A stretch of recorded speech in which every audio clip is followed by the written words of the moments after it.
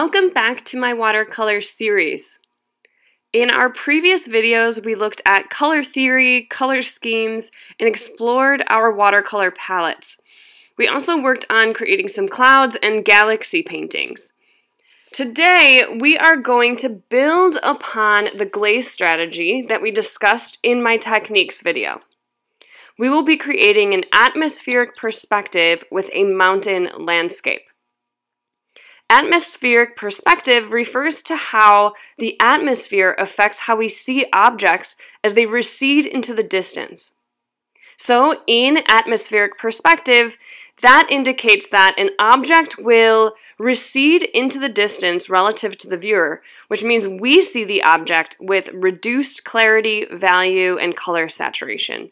So basically, when we create our mountains, they will become lighter, faded, and less vibrant as they go back into space.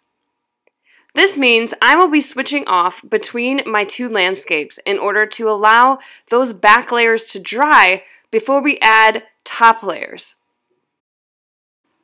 This is called glazing, which is where we allow one color to dry completely before we add a thin, transparent layer on top.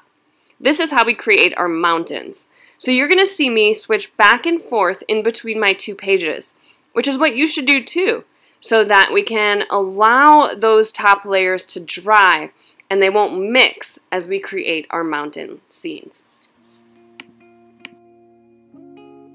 First, add a light wash gradation between a light and a dark color, and on the right side, I'm going to go between one color to another. I chose yellow to purple, and I'm also going to incorporate some pinks in between. Once those gradations are dry completely, we will start with our first mountain tops. Now I'm starting in the center of my page because I have a very vertical format. So you can decide to start a little bit lower or even higher depending on how much sky and how much land that you want to show in your artwork.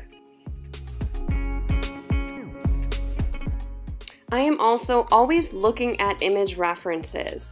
That way I can look at some real mountains or some other paintings of mountains to give myself some ideas of how I'm going to create the shapes and ridges of my mountains and how close together I want to make them.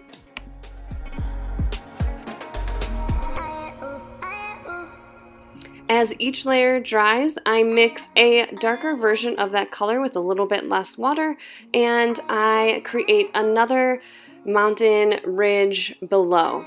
I'll repeat this process and repeat making these colors a little bit darker, a little bit more intense as I get lower down the page.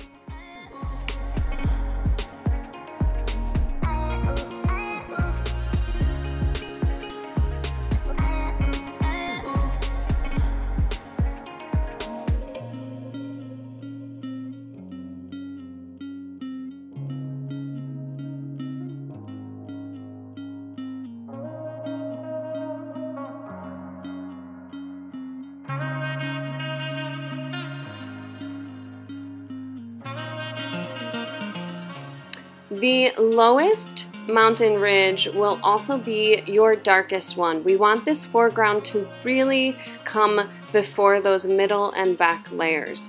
So make this color your most intense and your darkest.